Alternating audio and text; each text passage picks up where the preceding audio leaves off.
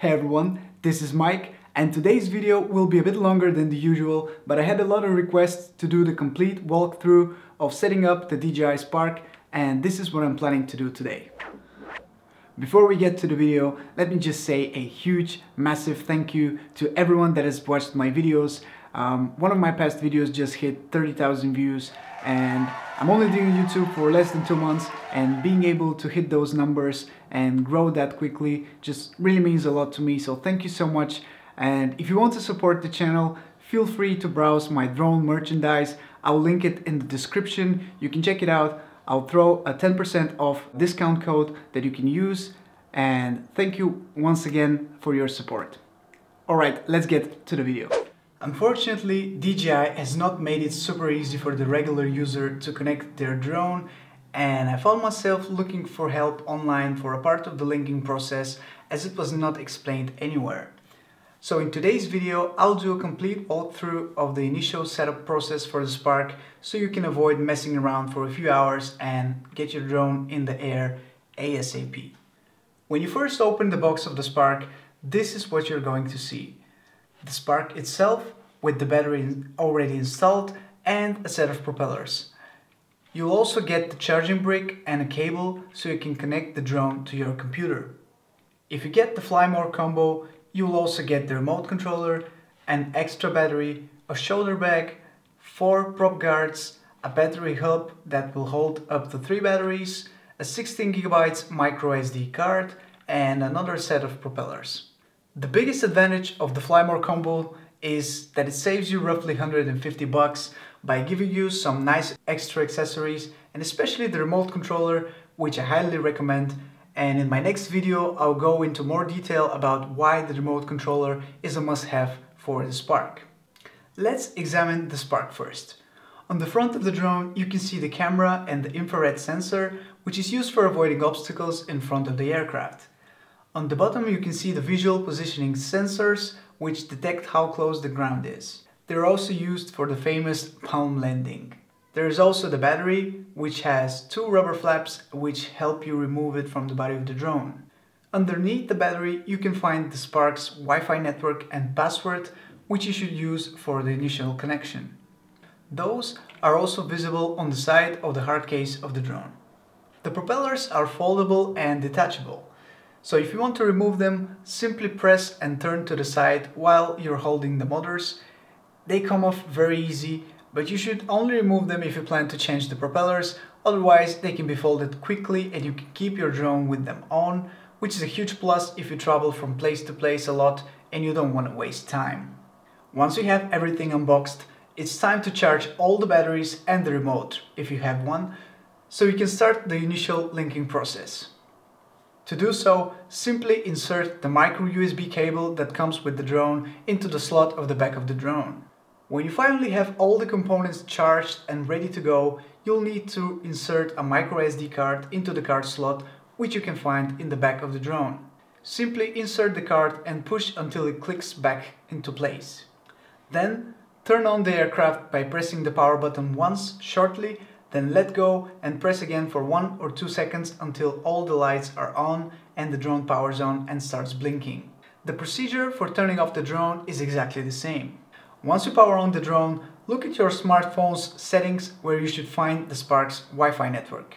Connect to it by entering the password which I showed you earlier. Again, it's underneath the battery tray and on the side of the hard case. When you connect to the Wi-Fi network, open the DJI Go 4 app. It's free and it's available both for Android and iOS devices, although it's much more stable on iOS devices, so if you have an iPhone or an iPad around you, I advise you to use it over the Android app. After you open the app, you'll most likely have to update to the latest firmware. Do not skip this, even though it's annoying, as most of the firmware updates fix a lot of the bugs and errors from the previous versions. When you're on the latest firmware and you see the bottom left corner when it says connected, you're good to go and you can tap Start Flight to enter the Spark's interface. You'll see a ton of information as well as different buttons, which might be super confusing, but don't worry as we'll go through each and every one of them. And first off, let's start with the settings button, which you can find at the top right corner of the app. those three little dots, tap on them and you'll enter into the settings menu. From here, you can customize your drone's settings. The first menu is the main controller settings. From here, you can set your current position as the home point. The home point is the location where the drone will go back to if you run out of battery and you need to land. In case that happens, the drone will fly back to this point and it will land safely. This is an automatic setting and the drone will set your home point automatically by using the built-in GPS every time you start flying. Next, there is the return to home at current altitude setting. So whatever altitude that you're flying at, this is where the drone will return home at. This is very useful if you're flying above a large group of trees or just high obstacles. In the next section, you can set the default return to home altitude. This is the altitude where the drone is always going to be at while trying to return to home. If the home point is more than 80 meters away from the drone, the obstacle avoidance will be turned off. Be careful with this, as you might forget you've set it to 30 meters and when you try to return to home, you might hit an obstacle on the way and crash. That's why I've set my return to home altitude to 50 meters and I generally avoid using this function as I prefer to fly the drone back myself. And I've heard plenty of horror stories of flyaways or crashes, so use this function carefully. If you're new to flying, I suggest that you give the beginner mode a try. You can activate it from the next setting. Beginner mode slows down the speed of the drone and limits the range to 30 meters around the home point. It acts like a geofence until you get more comfortable with the controls and the speed of the Spark. Once again, if you haven't flown a drone before, do yourself a huge favor and turn on this feature at least for a few flights. The next section is sensors. Here you can see the IMU and the compass. For both of them there is a calibrate button, and this is something that I like to do when I go to a new location and I fly for the first time. The calibration process will take you through a series of instructions which you'll need to follow and then you'll be good to go. The second menu is all about your visual navigation settings. You can switch the obstacle avoidance on or off, and if you keep it on, your drone will automatically stop and hover when it detects an obstacle ahead. If you're in return to home mode and you're less than 80 meters away, the drone will automatically go up and over an obstacle in its way, which is really cool. And the help text is also telling you that the obstacle avoidance cameras have 70 degrees horizontal and 54 degrees vertical field of view. And it also tells you that when the ambient light is weak, the 3D sensing system will also work well. That's really cool. Enable backwards flying. This is usually used when you're tracking an object and you want to have it in frame as it comes towards you. And I want to have this enabled, so I'll keep this on. But if you're not comfortable flying yet, you might want to leave it off, at least in the beginning. The last section from this menu allows you to turn on the advanced gesture control, which the Spark is known for. And by turning this setting on, you'll be able to use palm launch and palm land and palm control. The next setting from the menu is the Wi-Fi settings. Here you can see which channel your drone is using and you can change your Wi-Fi name and password. Personally, I don't change anything from this menu, but if you need to switch to another channel for your Wi-Fi, this is where you should go. Next, we have the virtual joystick settings. You can choose between 3 different stick modes, which basically change the controls for your drone. I personally fly on mode 2 as it feels the most natural to me, but you can choose whatever you are most comfortable with. On the bottom of the screen, you can change the joystick speed or how fast the drone reacts to your input. I have mine all the way to the right on fast, but if you're going to be in beginner mode, you might want to experiment a bit and maybe slow it down a bit so you get more comfortable. You can always reset the flight speed control settings and start over if you want. In the following menu, there's information about the battery. You can see the voltage, the temperature, how many times you've charged this particular battery, your battery's serial number, and the low battery warning percentage. I always use 30% so I can have enough time to go back to my home point and land safely before my drone runs out of juice. Next, we get to the gimbal settings, and if you're using the DJI goggles, you can set the gimbal mode to FPV, otherwise just keep it in follow mode. You can also adjust the gimbal roll and pitch. Use that if you find that the horizontal or the vertical lines in your footage are not perfectly straight. And lastly, we have the general settings. We have the measurement unit. You can choose between imperial and metric. I have mine in metric as I'm based in Europe. Next, we have live streaming. So here's where you can live stream to Facebook, YouTube, or other platforms. That's really cool to have. You also have map coordinates for China mainland. I suggest that you leave that off if you're not in China. Next, we have cache during video shooting. What this does is save a version of your footage on your phone in the app. The main footage is still going to be on the Spark, but the video cache will allow you to see the footage right away. And if you want to do a quick edit from the app and share it, this will allow you to do so. You can select how big the cache could get, if you want to clear it automatically once it reaches this amount, and if you want to record audio with the cache.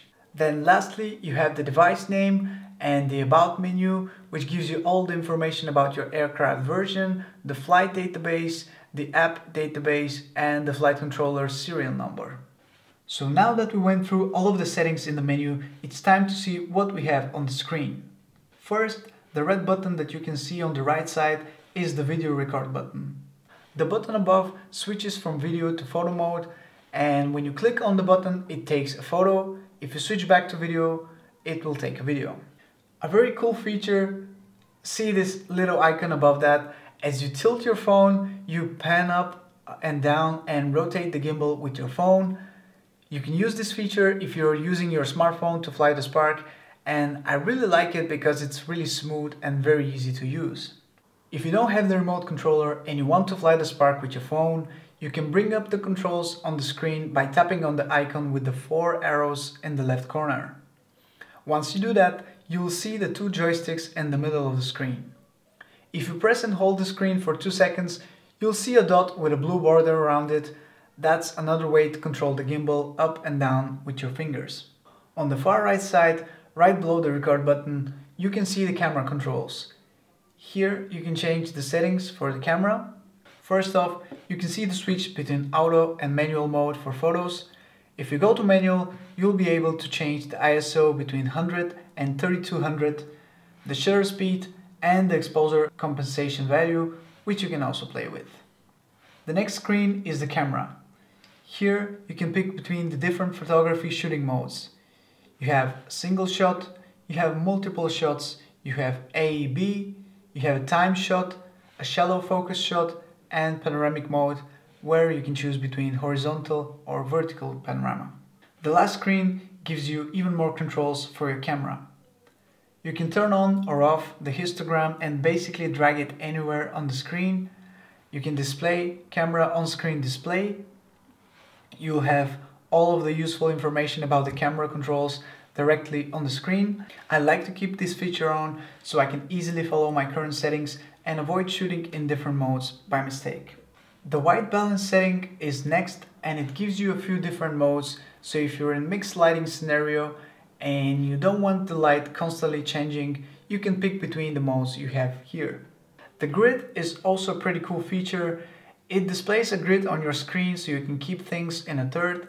It's great for framing purposes, and when you put the grid and the diagonals, you have a center mark and your image is cut into thirds, which works great for bracketing photos and just generally framing the shots better. This menu is also where you can format your SD card and reset all of the camera settings in case you messed them up completely and you want to start fresh. In the bottom right hand corner, you can see the play button where you can see all of the footage you've shot and mark it as favorite if you wish. The dotted lines with the arrows right next to the record button are the gimbal control. You simply click on the up or down arrows to move the gimbal, and this is just another way to do it, as I've mentioned the previous 2 methods. So let's move to the top of the screen. On the top you see the flight information and the current mode that you're in. Right now we're indoors, so we don't really have any GPS lock, so it's just showing the yellow warning text. Once you're outside, you will have GPS lock and you will be good to fly, and then it will turn green and it will say good to fly. Underneath the yellow text, you can see a small green bar, which is actually your battery level. As you fly, it will move to the left, and once it reaches the first dot from the line, it means you're at 30%. The second dot is when you hit 10%, and at that point you shouldn't be flying anymore and you should have your drone landed immediately. On the right of the battery level, you can see the number of satellites you're currently connected to, the Wi-Fi strength and the Wi-Fi channel, and lastly we have the battery level. If you click on it, it goes right into the battery settings where we can see more data. The last few things on the screen are on the left side. The icon on the top with the DJI logo will just take you back to your home screen. Under that there is the takeoff button, and if you tap on it you will have to slide your finger to the right once the pop-up shows, and then the drone will take off. Under the takeoff button we have the return to home button. This is where you can initiate the return to home function from, which we talked about earlier. And finally, the icon with the controller is where you can find all of your flying modes. You can choose between 6 different modes. Normal is your normal flying mode that you're into right now. Quick shot is a smart mode which allows you to shoot some great footage with cinematic composition. And once you select quick shot mode, you have to draw a shape around the object you want to follow. It can be a person or any other object. And once you draw a rectangle around the object, you can choose between 4 different quick shot modes. Rocket will ascend with the camera pointing downwards. Droney will fly backwards and upwards with the camera locked on the subject. Circle will circle around your target, and Helix will fly upwards, spiraling around your subject. The next mode is Active Track. Here the drone will recognize objects of different shapes and sizes, and it will then track them according to what they are and how fast they move. You can track your target from the front or the back, or even circle around it, or just follow your subject from a fixed perspective. Next we have Tap Fly. To use it, you simply need to tap your phone screen, and the Spark, using vision technology, will fly in the direction of your tap or exactly where you tap while actively sensing obstacles. To be honest, this feature is cool, but I found myself almost never using it apart from trying it a few times in the beginning, but it's still nice to have. Tripod mode is for extra steady shots, and just like beginner mode, it will limit the speed of the aircraft, but in return you'll get some super silky smooth and cinematic shots, as the camera and the whole drone are extremely stable even when there's stronger wind. Lastly, there's gesture mode, where you can use the Spark gesture controls. You can make a frame with your fingers and get your selfie taken, or you can raise your palm and maneuver the drone with your hand movements. All in all, this mode is great to show off in front of your friends just a few times, but I don't really use it in my regular flying that often. And there you have it, guys. This is everything that you need to know about the initial setup of the DJI Spark. If you're still watching up until this point, thank you so much for your patience. Please like the video and subscribe if you want to see more videos like this one. My next video will be all about the DJI Spark controller, and it's coming very soon, so stay tuned. Thank you so much again for watching, and I'll catch you guys in my next video. Ciao!